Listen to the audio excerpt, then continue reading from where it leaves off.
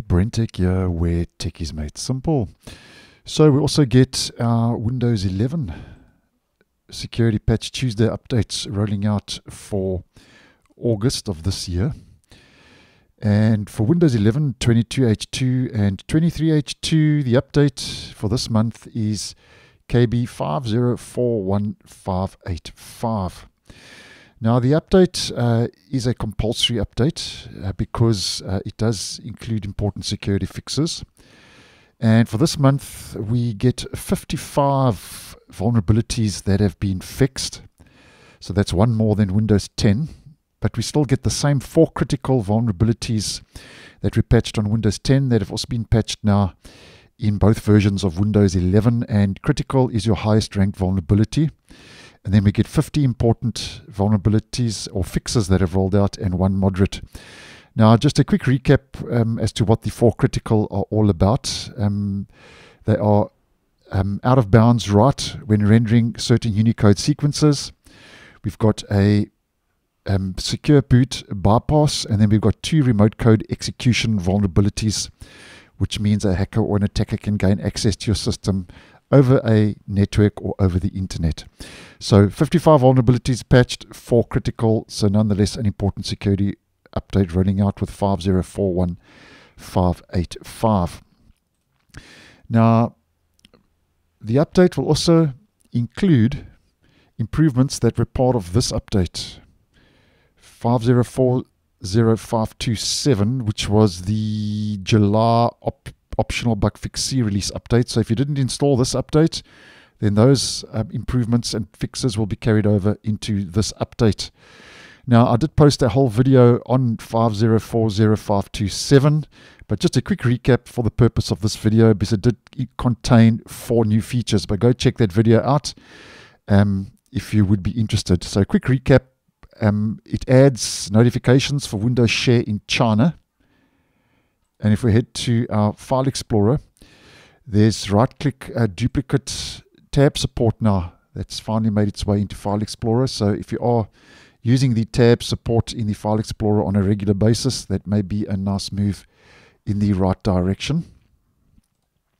And then over and above that, you can also now drag apps from the pin section in the Start menu. And you can pin them to the taskbar, which I think is a nice small little improvement, which a lot of users have been happy about. Basic functionality that Microsoft now has brought back into Windows 11. And then you can use taskbar keyboard focus using Win and T. And what this is all about, if you just use your Windows key and T, and then you enter the first word of the app on the taskbar, as in Firefox, there we go, it'll jump to that app. But go check the video out. I do go a little bit more in depth into these features.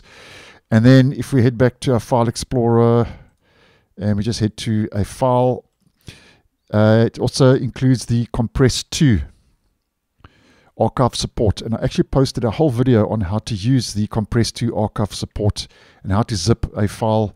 And I'll leave that link down below and in the end screen if you'd like some more info. And then over and above that, it also improves the File Explorer with reliability by addressing multiple crashes and hangs and updates, and over and above fixing those File Explorer issues, because obviously those are important fixes that did roll out. Go check that video out. Over and above that, it addresses and updates the logic for the end task option in the taskbar and includes plenty more fixes. So that was quite a big optional bug fix C release update that did roll out, and those improvements now will be carried over into this update. Now, over and above those improvements from last month, we also get 4 fixes, and I did cover these in the previous Windows 10 video, but I'm just going to go through these quickly. First of all, they have addressed the BitLocker recovery known issue, which I posted on. And once again, that video will also be linked down below and in the end screen, because that was an important known issue that was giving a lot of users a bit of a headache. And a quick recap, basically a BitLocker recovery screen was showing when you start up your device, and this was occurring after you install the July 9, 2024 update. So that would have been this update, KB5041585 for Windows 11. So that's an important fix that's rolled out, and I might post a video on that a little bit more in depth later today. And then we get a lock screen fix where the Use My Windows user account checkbox was not available on the lock screen to connect to Wi-Fi. So that's a niggly little issue that's been sorted out. And then there's a net join legacy account reuse fix where the update removes the registry key. And then the fourth and final fix that's part of this latest Patch Tuesday security update is Secure Boot Advanced Targeting and Linux Extensible Firmware Interface. This update applies SBAT to systems that run Windows. So that's more or less what's new in the updates. 4 new features, security fixes, and a lot of bug fixes that have rolled out. Now, if you are interested as to what the builds have been bumped up to, as always, we head to WinVer from our search. That's the About Windows menu and dialog. And for Windows 11 version 23H2, the OS build is sitting on 22631.4037. And for 22H2, that's exactly the same point release, but that'll be 22621. So thanks for watching, and I'll see you in the next one.